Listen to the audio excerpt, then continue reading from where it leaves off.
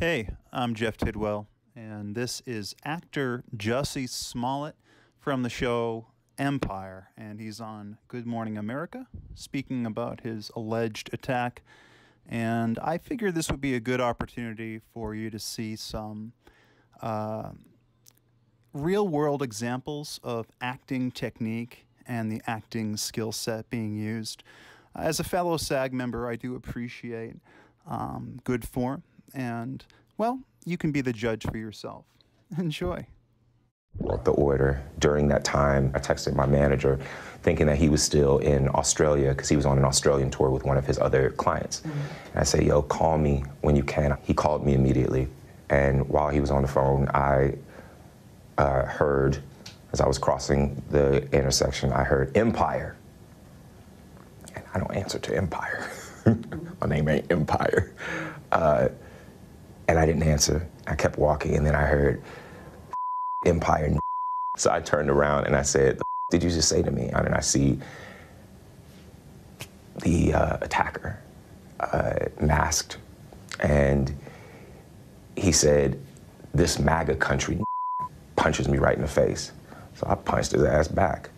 And then we started tussling. You know, it was very icy, and we ended up tussling by the stairs. Fighting. There was a second person involved who was kicking me in my back. And then it just stopped. And they ran off. And I saw where they ran. And the phone was in my pocket, but it had fallen out. And it was sitting there. And my manager was still on the phone. So I picked up the phone and I said, Brandon. And he's like, what's going on? And I said, I was just jumped. And then I looked down and I see that there's a rope around my neck, which I hadn't. You hadn't noticed it before? No, because it was so fast. You know what I'm saying? It was so fast. How long did this all It felt like minutes, but it probably was like 30 seconds, honestly. I can't tell you, honestly. I noticed the rope around my neck, and I started screaming. And I said, there's a rope around my neck. Did you get any kind of description of the attacker? I gave a body description, and because I saw this, right here or whatever, but I didn't see, I can't tell you what color their eyes were. I can't tell you. And I did not see anything except the second person I saw running away. And the first person, yeah, I saw his stature. I gave the description as best as I could. You have to understand also that it's Chicago in winter. People can wear ski masks and nobody's gonna question that. The police have gone through a lot of video, and they were able to capture an image of two people of interest. Have you seen that image, and do you believe that they could possibly be the attackers? I do. What is it about their size, or why do you feel that they could possibly be? Because I was there. For me, when that was released, I was like, okay, we're getting somewhere. I don't have any doubt in my mind that that's them. Never did.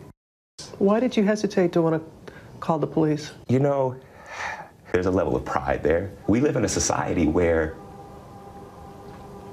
as a gay man, you are considered somehow to be weak. And I'm not weak. I am not weak. And we are, as a people, are not weak.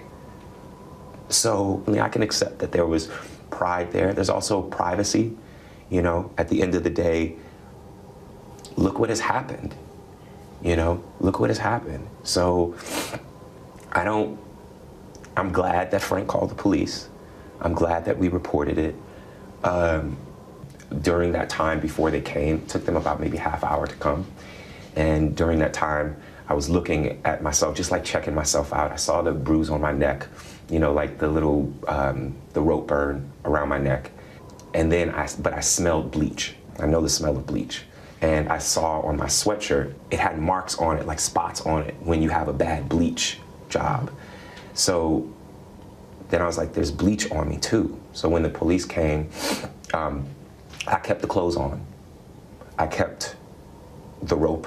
So you had the rope on the entire time? I mean, it wasn't like wrapped around, but yeah, it was around because I wanted them to see. I wanted them to see what this was. I told them what happened, everything. I also asked them to turn their body cams off because they were trying to stay in the hallway. And I was like, please just come in. Like, I don't want a big scene with my neighbors and with like the second round of police officers.